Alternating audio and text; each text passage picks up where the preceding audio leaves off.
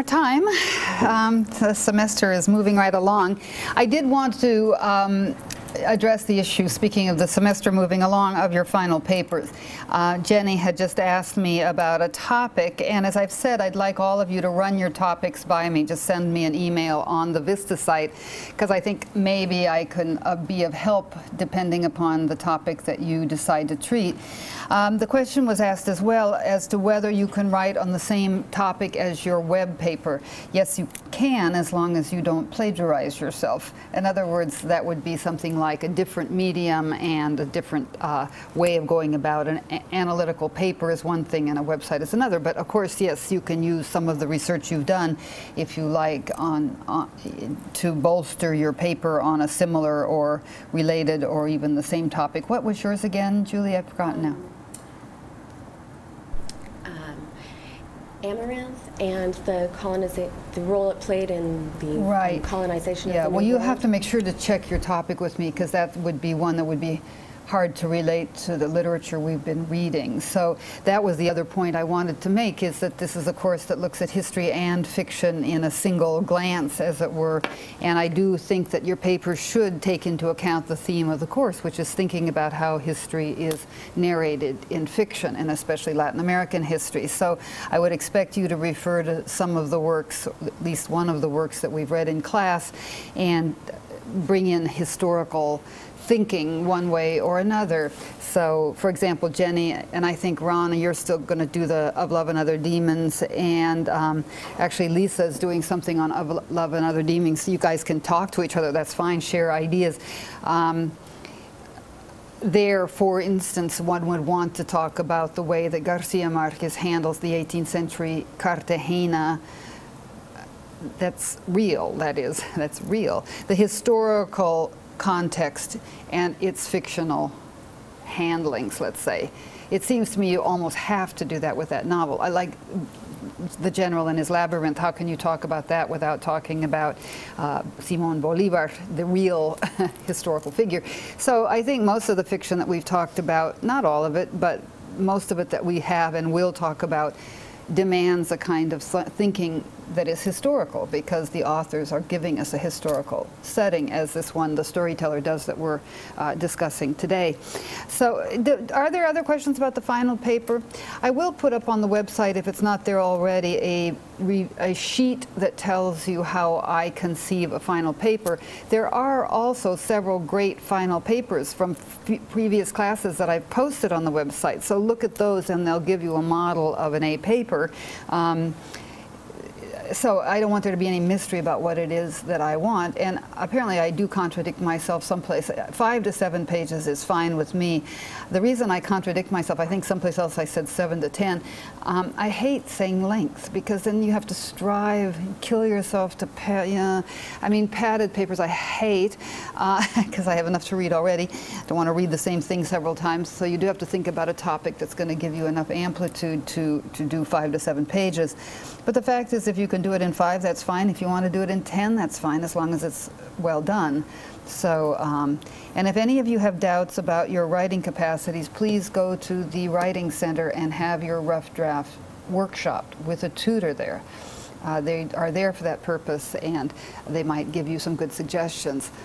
And I mean, I'm willing to read rough drafts if you really think you have horrible problems. What it is, I'll sit you down in my office and we'll go over the paper together, because you mustn't leave this university without knowing how to write an expository essay or an analytical essay, as this one is. And most of you are there already. You're history and literature majors, so that speaks for itself. But anyway, that's what I have to say about papers. Jenny, anything else I should be saying? Nope. You're going to turn them into turnitin.com. That number is on the ID number, and the password are on the top of the syllabus. So, okay, that done. Let me start with the frame narration issue that I raised with you. Who can give me some ideas about why you think that Garcia Marquez, I almost said Vargas Llosa, gives us this older writer that's on a kind of sabbatical, it seems like, not quite a vacation, in Florence, which for some odd reason he uses the Italian name Firenze, I suppose because in Spanish he did too. I haven't checked that to be sure. But we're told that he's in Firenze, and we're told that he goes into a photo shop, and guess what? He sees some pictures of the Machiguengas, which, let's say, releases all this narration that follows, thinking back on himself as a young man, Mascarita, and so forth. It unleashes this visual memory, let's say, or this visual tweak to his memory unleashes the novel that we've read. And then at the end we come back, and I think some real important things are said at the end. And so who wants to comment on that? Who got that far? Eli, do you have any insights there? You who are a very good reader of texts, though you don't say much back there. I've discovered you. In the back somewhere, yeah. He mentions about the oil industry coming in to the Make sure to speak into that little mic, because I want future generations to hear you. Could you pull it toward you a bit? Does it pull? Yeah. Okay, good.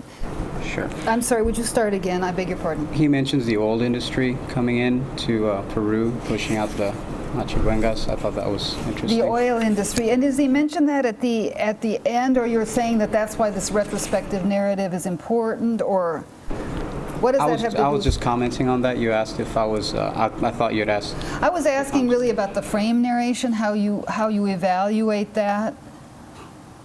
In other words, why do you think, I mean, I don't mean to call on you and pick on you in particular. I just wanted to know if you had any ideas. I mean, the oil industry, yeah, we're going to get to, but let's think about the frame narration for a minute. Why does he do that? Do you have any theories about that? I think he wants to unravel the story of Mascarita slowly, the way he slowly discovered.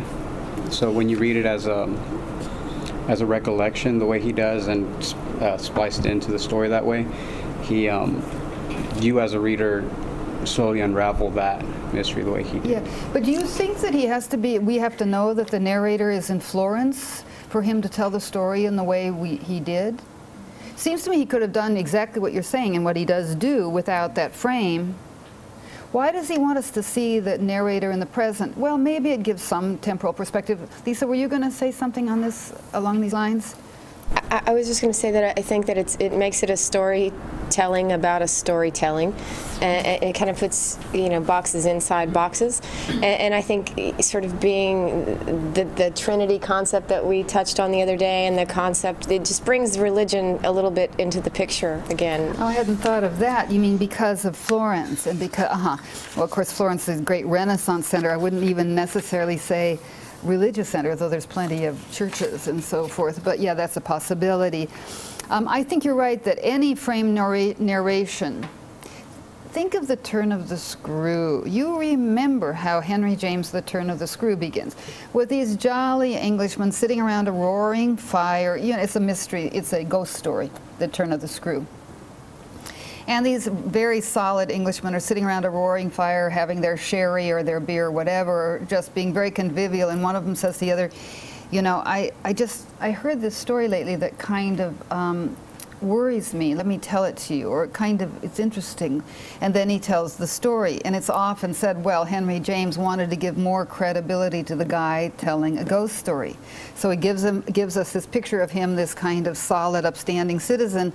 And then it makes the reader think, well, this isn't some nut telling this story. So it's to give credibility to the story that follows. Well, here I think there's something different going on. And I think that what we have is absolutely what you've said, especially their first point, is that it raises the historical narration. It raises the history of it.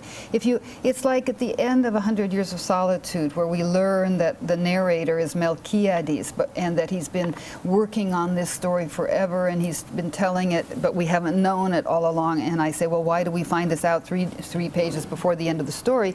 And part of it is to raise the theme of how you tell the story.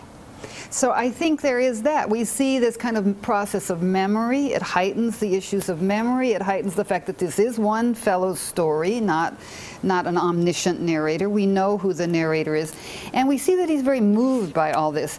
At the end, let's just go to the end and look at it. Part of the reason he puts himself, if you want, because it's hard not to think of this narrator as Vargas Llosa, though we mustn't do that. It's a constructed character, but one perhaps that is similar to the author himself. If you look at this last business, it starts on page, let's see, it's not marked, but I'll give it to you. It's 235, page 235. We are back now to we'd have to call narrative present. We've been in this retrospective narrative, let me tell you about what happened 25 years ago, and that's what we've seen with Mascarita. And then we come back to the narrative present. Okay, so then we see him trying to figure out his own past, trying to figure out the history of Peru, the indigenous question that we talked about last time. So yes, it raises and makes even thematic the issue of how you tell the story. Yeah, Amanda? There's also, and I was looking for it, there's a quote in here where he talks about how the people of Florence really hate all these invading tourists, yeah. And I thought that was kind of a remark on the Machu chain. Yes, yeah. I think that's the other thing that I would say. Well, there's several important things here because we get a recap of what the narrator thinks about Mascarita. About the Machiguenga. We can look at that, but it's really the very last paragraph where, if you've ever been in Florence in the summer, you can't walk down the sidewalk. It's so crowded, and it's not all people. It's not all tourists, but basically Florence is a very small town, but incredibly important. You can stand in line for 2 or 3 hours to see Michelangelo's David, the fabulous statue. I didn't have to stand in line quite that long, but I said, okay, I'm just going to do it. I'm going to do this, and I hate standing in line and blah, blah, blah. But I did it, and I was very glad. So if you ever have that debate, seeing it in real life is you've seen 1,000 pictures of it. It's still, it's different. It's there. But what we get then is a picture of the modern world, don't we? This globalized planet that we live on. Look at the very last paragraph, and he celebrates it. This contact of cultures as a, let's say, recent phenomenon. We can talk about, 1492 and the conflicts of cultures that happened after that, the ultimate convergings of cultures, but don't think we're done yet. So this whole theme we've been following of syncretism and of transculturation is going on in the Florence of the today, of the narrative present. Just look at that. It's a kind of lyrical ending in a way. 245, the second to last page, the last paragraph. Darkness has fallen and there are stars in the Florentine night, I guess. Go down to the middle of that paragraph. I could mingle with the young people. Do you find it? High on music and marijuana in the Piazza del Santo Spirito, or the Piazza del Signoria. Because at this very hour, a motley cours de miracle, where 4 or 5, even 10 different impromptu shows are simultaneously staged. Look at that word motley. Anybody have the etymology of that? Motley? How do you use that? We often say a motley crew, meaning really mixed. Motley, it means stained or variegated, that's the word, variegated. Motley, if you look it up in the dictionary, and it used to be that clowns in the Renaissance wore motley. You say, what's that? Wore motley? Well, like camouflage suits of the current army of the U.S., that kind of splotchy. So that motley crew here, Caribbean maraca players and acrobats, Turkish rope walkers, Moroccan fire eaters, Spanish student serenaders, French mimes, American jazz musicians, gypsy fortune tellers, German guitarists, Hungarian flutists. Sometimes it's enjoyable to lose oneself in this colorful, youthful multitude. But tonight I know that wherever I might wander, blah, blah, blah, keep going, skip that. He's talking about the different places he might wander in Florence. Wherever I might try to find refuge from the heat, the mosquitoes, the rapture of my spirit, I would still hear close but unceasing crackling the immemorial of the Machiguenga storyteller. So it's a kind of homage at the end to this story he's told.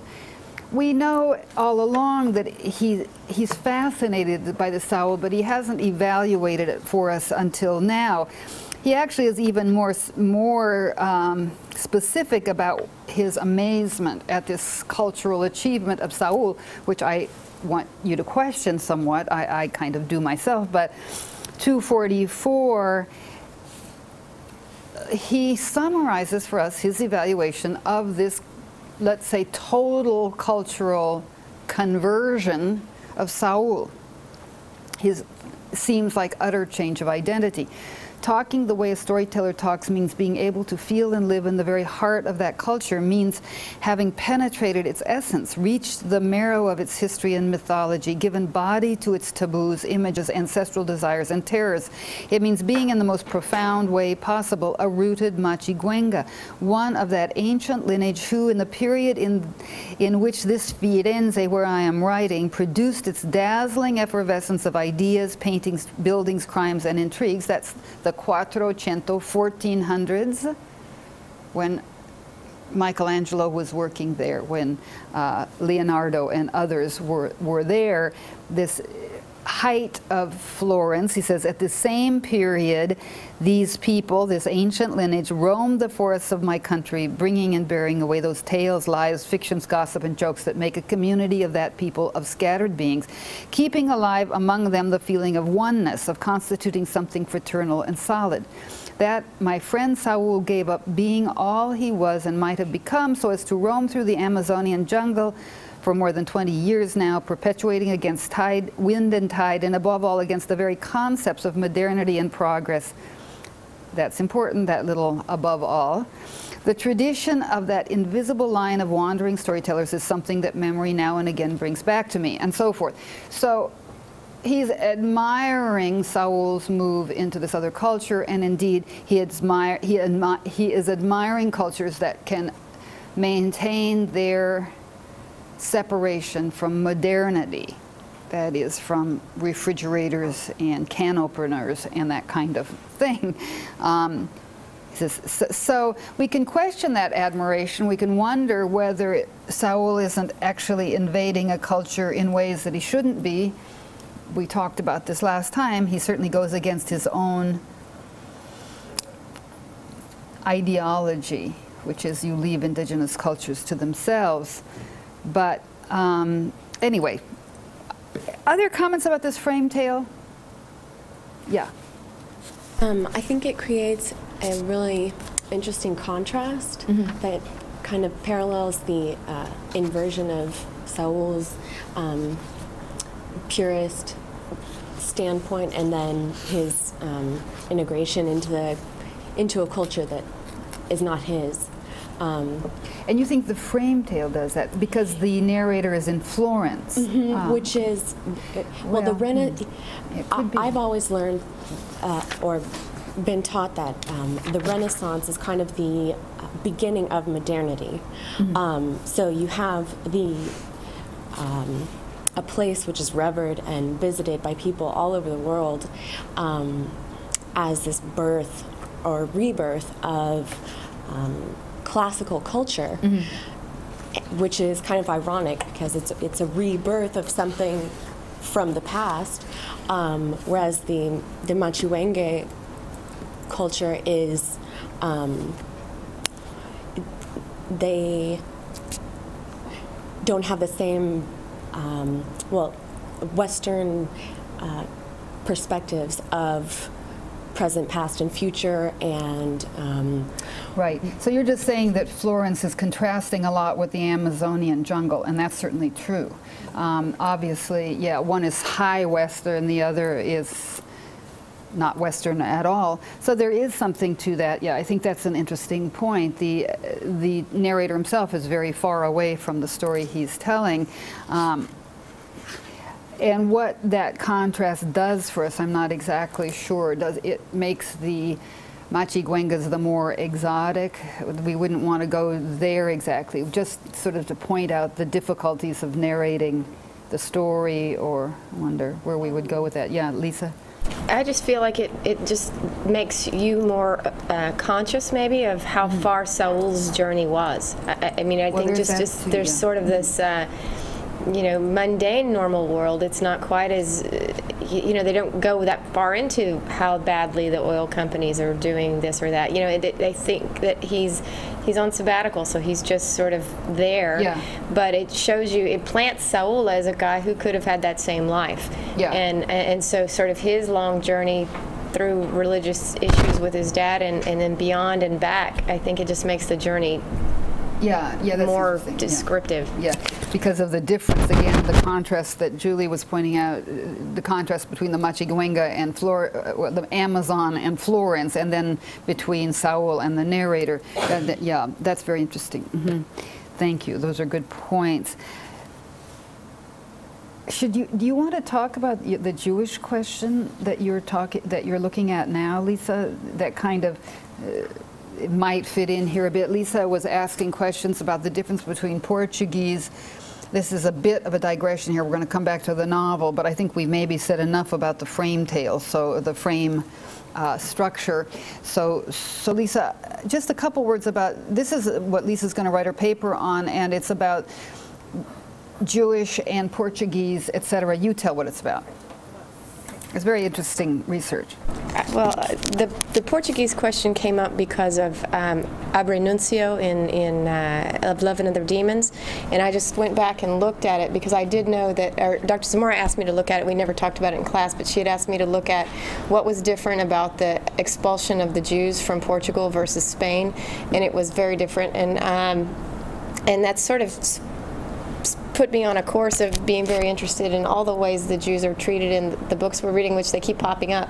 But Abre Nuncio, being Portuguese, it turns out that at the 1500s there was a large exodus of Jews into the New World. They thought that they were safe.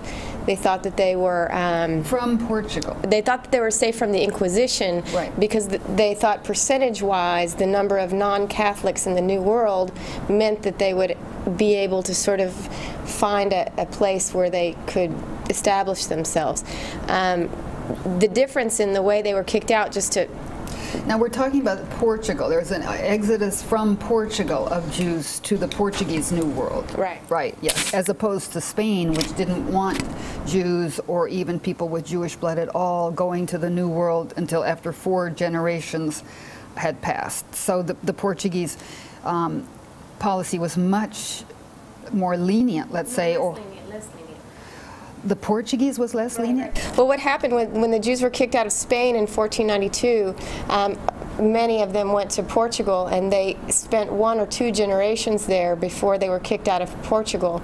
But when they were kicked out of Spain, they were asked to leave their belongings behind and sent on the road. But when they were kicked out of Portugal, it was really kind of a trick. Like on the first day of Passover, it's been a couple weeks since I first started looking at that, so the details, I might have the days wrong. But the first or second day of Passover, they were asked to go to Lisbon. Well, Lisbon had been designated as the only port that Jews could exit from, because the king, Manuel II, I think was his name, was very aware, much more so maybe than Isabella and Ferdinand, that the Jews represented a tremendous knowledge base, administrative skills, and all those things we talked about before.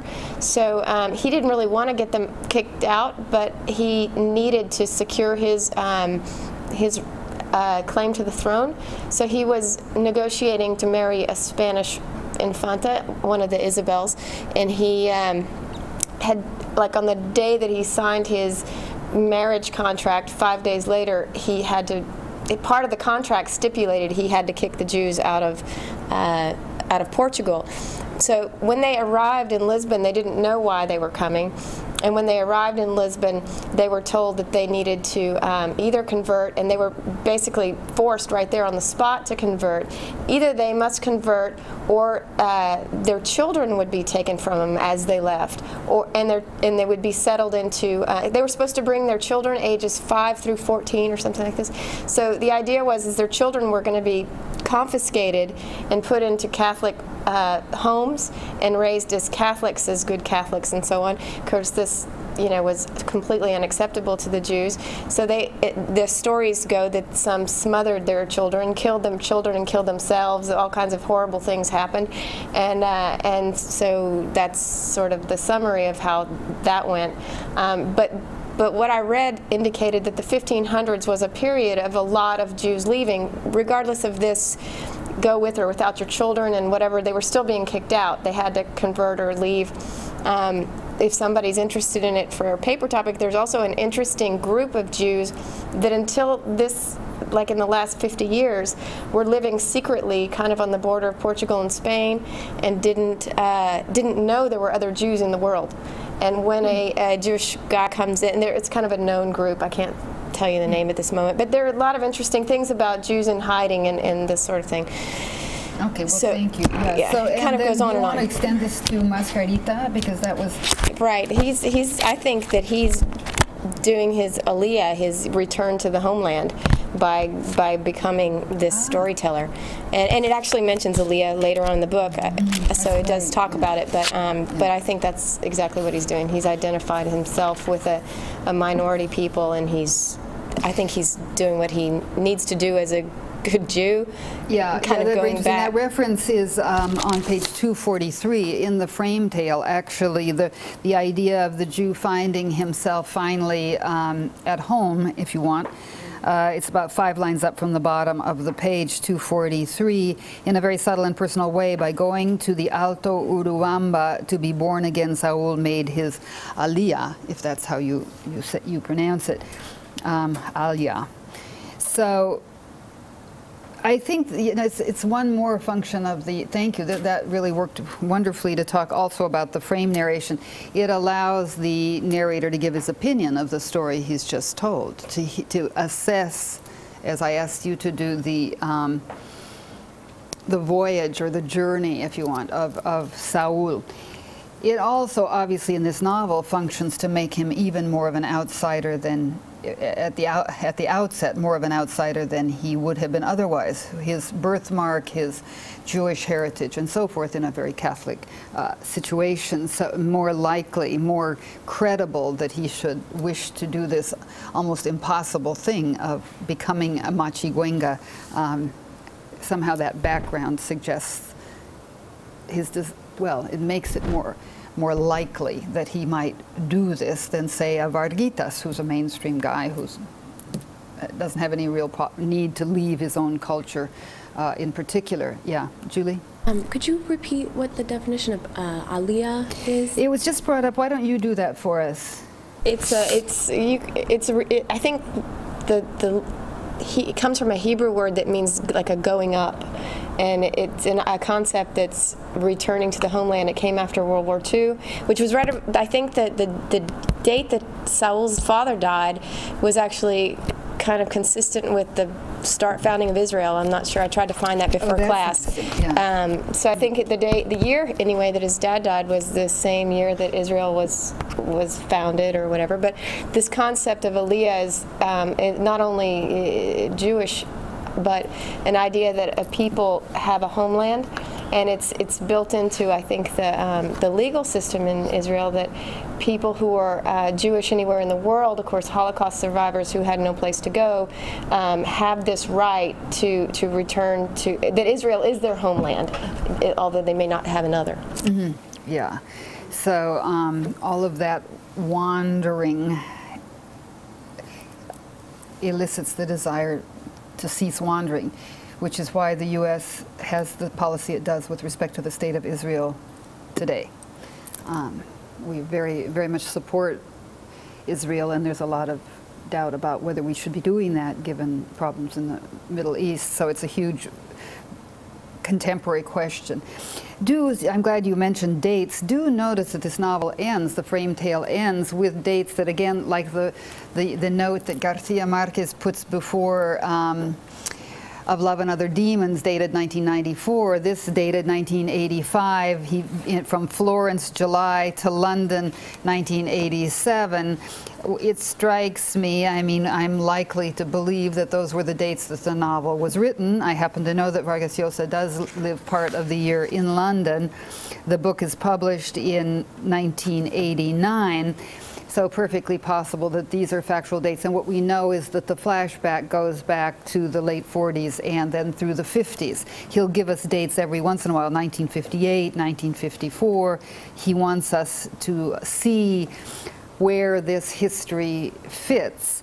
And he does also want us to see the beginning of the end of the Amazon, I think, the oil exploitation and the entry of commercial interests in big ways, though there was always there was also before the rubber boom until World War I think, or was it World War II, when synthetic rubber was invented, and no longer were people traipsing around exploiting rubber. We've heard about the timber exploitation before that, so this isn't, the oil exploration isn't the first commercial venture to damage the region. So, okay, well, thank you for that. We do have to keep thinking, yes, about the policies of the colonial powers that settled Latin America. Brazil in this course, which of course was a Portuguese territory, is almost invisible in this course, and I'm sorry about that. We could have read a Brazilian novel, or at least thought more about Brazil. I pointed out the places where Portugal and Spain are compared in the buried mirror, because the policies of Portugal were somewhat different from those of Spain, and in terms of the Jewish question as well. Lisa, the reason I apparently wrongly said that from what you were saying, that the policy toward Jews in Portugal was more lenient is because they were allowed to go to the New World. That really is a huge difference. Spain did not want Jews or recent converts, new Christians as they were called, to go to the New World. So at one point Lisa made the very interesting thing that when you said in the colonial context in New Spain, if you said un Portugués, someone from Portugal, it was almost the same as saying a Jew, because there were so many Portuguese Jews, something that I hadn't realized. So one keeps on learning. Thank you. That very interesting research. And where else have you seen Jews in our reading? Abre Nuncio, Mascarita. The question comes up big time in Fuentes. And then there are just various references within Galeano to With Galeano, yeah. Jewish, Yeah. Jewish doctor, an Argentinian Yeah. farmer type person. Yeah. It seemed to be an unusual story, because Yeah. it didn't seem to have a lot of purpose other than to say a Jewish family Yeah. that lived in this way. Yeah, right. And today, obviously, in Latin America, there are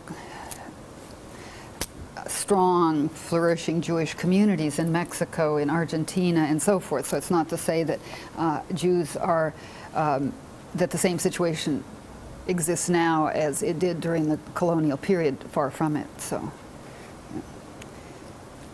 Okay. Scott, if we could see my little blackboard here. This it's very hard to read. I'm sorry, I'm not very good at writing. I guess I should, on this blackboard I should write bigger. But if you wanted, this is my little index. You'll have your own of the worldview of the Machiguenga. And you can either copy this, or I can even put it up on our website if you like. But as I was reading this novel, and as I read it, I make notes to try to understand the culture. We looked at some of the passages that have to do with, number one, animism. And this issue that is animism, meaning that the world is animate, the earth is animate. It's like people are animate in the Western view, and dogs, well, and cats, and certain privileged animals, though we eat unprivileged ones. So, but trees and the stars and the sun, we don't consider have spirit or life or soul or mind. Animate cultures that are animistic believe that the world, trees, flowers, I don't know, natural phenomena have power. They have minds of their own. The stars, Venus was a huge concern for the Aztecs. What was Venus doing? Very dangerous, positions and so forth. Which is why some of the ancient cultures, especially in Latin America, but elsewhere, were great astronomers. They had to figure out what the stars had in mind, what their disposition was. So we talked about that. I've written down some pages where we see Machiguenga attitudes toward life and death, pages 38, 43, 52. It's random, it's not a complete index. The body-soul question, the body and soul are not separate. We have in Western culture a kind of dualist thinking where we think of mind as one thing, body as another. Mind-body problem. We think of the body and the soul. The soul exists outside of the body after death, if you have a certain set of beliefs, that kind of thing. We can look at all of these pages, but since we're running out of time, I wanted just to point them out. The self, we looked at some of these pages, the way that the self is relational and functional, that identity is not stable, that the self can go in, that actually number 8 is related to that metamorphosis, the fluidity of forms. Remember, we see that a self can become another animal, it can become or have claws and so forth. We read a passage along that, so selves morph into other selves and so forth. That fluid subjectivity that we've talked about.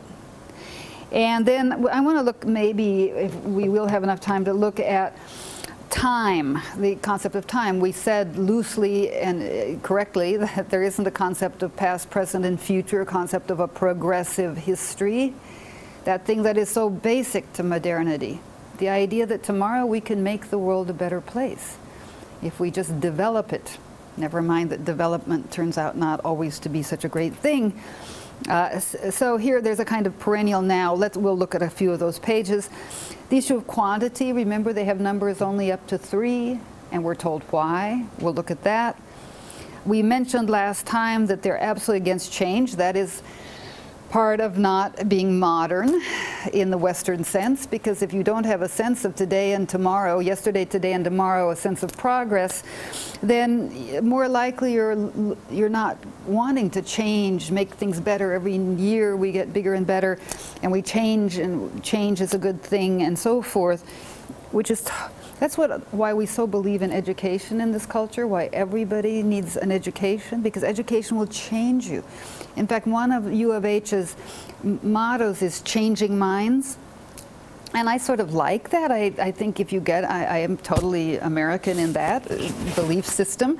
I think if you get an education, you probably should be different when you walk out of the door with your diploma than you were when you walked in. Otherwise, why bother? You see, I have this very American notion that change is good in that sense. That you learn things you didn't know, you maybe question your beliefs. Absolutely unmachiguenga. No need for change. When you change, you upset the order of the cosmos. The order is there already. Before you ever set foot, and the idea that you're going to make it better, no. If you change it, by definition, it's worse. Saul didn't take his degree. Ah, Saul didn't take his degree. Interesting. Yeah. Yeah, we'll have, yeah. And yet, he certainly made a huge personal change in his own life, so that we'll have to weigh that one for a minute. But yeah, interesting. And then the very last point, 9, is the importance of the oral tradition, the storytelling tradition. That separates the Machiguenga tremendously from our own print-oriented culture. And just because we now are totally glued to the internet for everything doesn't mean that we're not still print-oriented. Granted, there are lots of visual images that aren't language, that aren't print, but we still, on the internet, depend upon language tremendously that isn't heard, it isn't spoken. So we have music, of course, but this importance of orality and the storytelling, we already said it. It's part of the idea of transmitting the past to the future. It's what keeps a traditional society traditional. And it's a bit what we've lost in our own culture.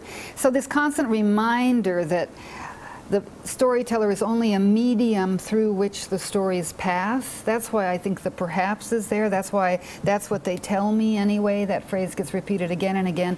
The storyteller keeps things from changing, even as he moves from place to place. But obviously the orality, as we just read in the final pages of the novel, also has to do with the cultural glue that keeps this dispersed culture up on what the other branches and wings are doing. How was it put? Keeps them unified, I believe. Let's see, hang on.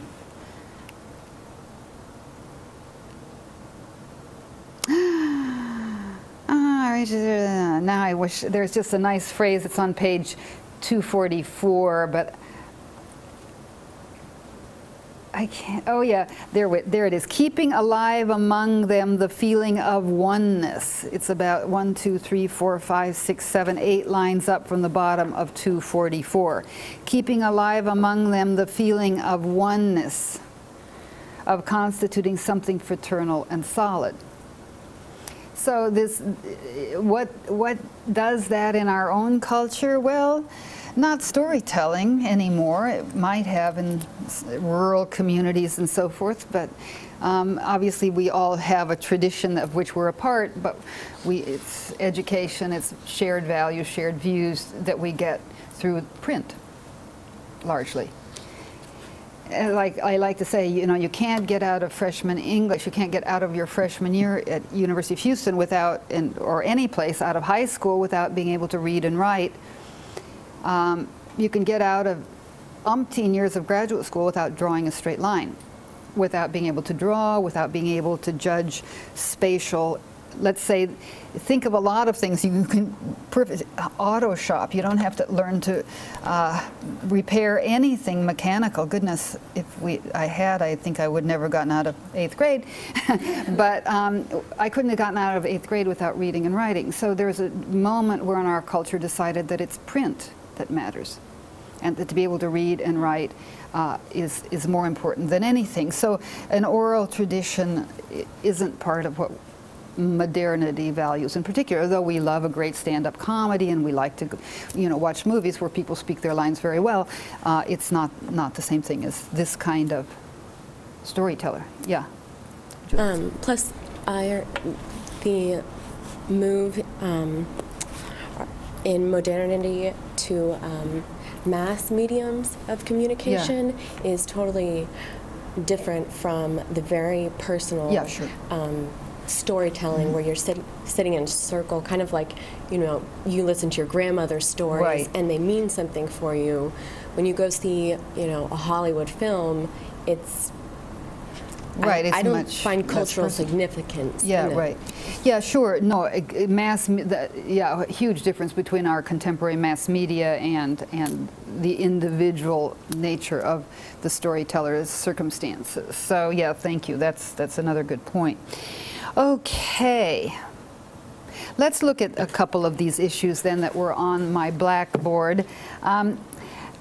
31. Let's look at the time issue just for the moment. Go to page 93, will you? We can just knock off some of these worldview issues if you want fairly quickly, because there's very clearly stated in the Western chapters what these groups believed. At the top of 93, Vargitas, our first-person narrator, tells us about what the Machiguengas think. He tells us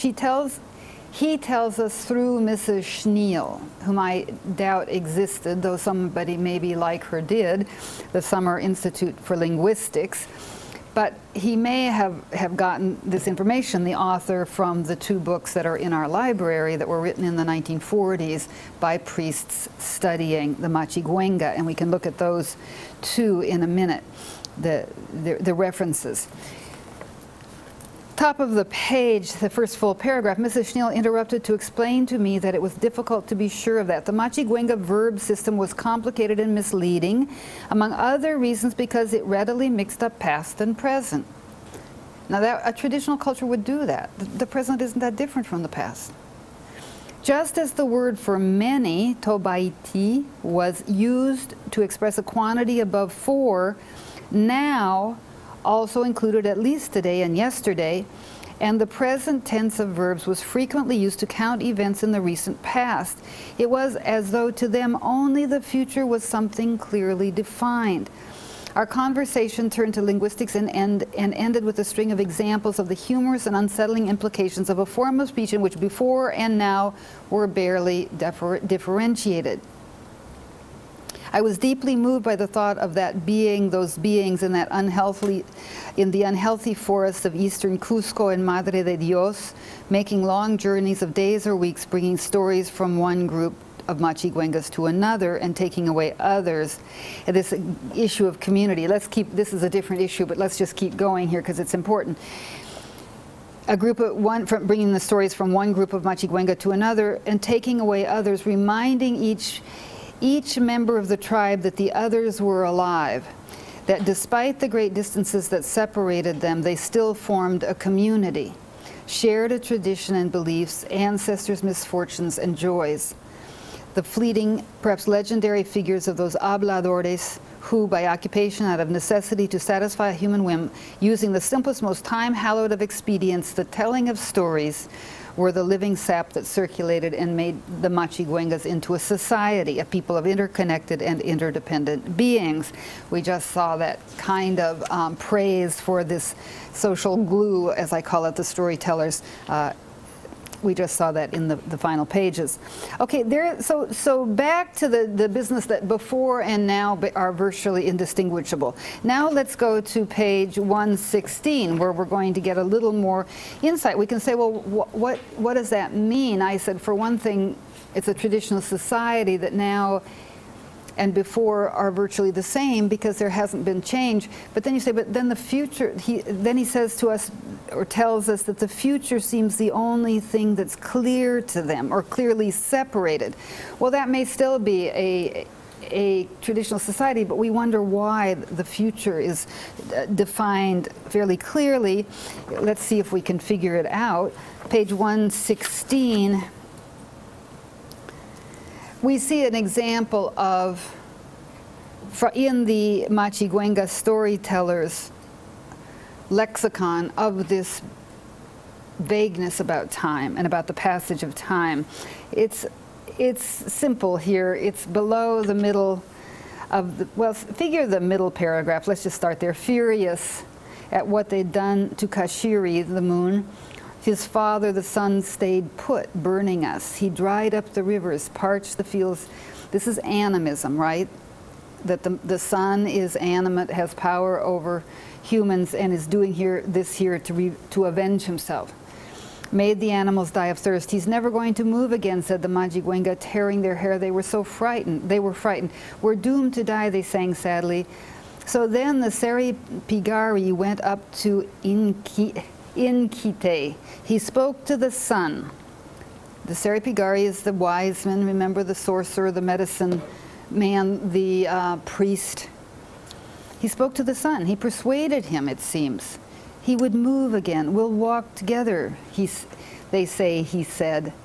Notice that embedded narrative. I get this from a lot of tellers, he's saying. They say, he said. That's the way life was from then on, the way it is now. That's where before ended and after began. That's why we go on walking. That phrase, that's where before ended and after began. And we speak of the before and after pictures, you know, of change, and here he is talking about a change that happened. The sun decided not to continue punishing them. And so, but that phrase, that's where before ended and after began, suggests it's not that it was 1492. It's a very different view of counting. One more passage on time, just to continue here. Look at 191. Let's see what we can. I mean, all of this, it's a bit like our trying to figure out exactly who Tasurinchi is last time. Finally, it's better not to, because there aren't the categories that are so defined. So time seems to blur. Identity is fluid. The gods become fathers of communities, become whatever. But it's clear that there's some sort of importance attached, whether familial or cosmic, to someone called Tasurinchi and so forth. So we have to kind of leave some of these categories, I think, a bit more fluid than we'd like. I'm just pointing to the phrase at the middle of 191. What happened to him? This happened to him. That was before. And then he starts the... so I just, that business of that was before, again, that kind of vagueness about temporal relations, which is so different in a way from, well, so different in many ways from our own sense of the passage of time. Let's look also at quantity, the issue of quantity. Again, this unwillingness to count beyond 3. That's so interesting. You'd think they'd count up to 12 or something. We're so used to thinking in terms of discrete things, whether pieces of money, how much we make, whether years, whether distances. We're very specific as a culture, and I should say that includes the Western world, as it were, Europe and the parts of the world colonized by Europe, and probably to some extent China and Japan, who weren't colonized by Europe as well. Let's see, 83. It's just an example. Again, we can do what we want with it. We've seen this page before because it tells us about the god Tasurinchi, creator of everything that existed, and so forth. But I want to go down 1, 2, 3, 4, 5, 6, 7 lines. Here are the reference to quantity. Their language had expressions only for the quantities 1, 2, 3, and 4. All the others were covered by the adjective many. Their notion of paradise was modest, a place where the rivers had fish and the woods had game. They associated their nomad life with the movement of the stars through the firmament. But there's only that two sentences. Their language had expressions only for the quantities 1, 2, 3, and 4. All the others were covered by the adjective many. Okay, now what do we say about a worldview like that? That they're in tune with nature, that they're not acquisitive, that they're not merchants or traders, or they would certainly, that they're not astronomers. I mean, the Aztecs, the Mayas, the Incas had hugely complicated ways of calendrical calculations. So especially the Aztecs and Mayas, they certainly had numbers in a much more elaborate way than the Machiguenga. So we have to say the Machiguengas weren't great astronomers. They watched the stars. They think of their walking as stars moving through the firmament, but they're not calculators. They're not mathematicians in any way. Well, I'll let you speculate further on this. I think if you feel you're in charge of this novel, we can go on to Elena Garro on Tuesday. If not, and we feel like we still are floundering because of the difficulty of the novel, we can go back. Are you ready to go on to Elena Garro, or shall we continue with this a bit more? Or are you tired of this? Okay, we'll go on to Garro. See you on Tuesday.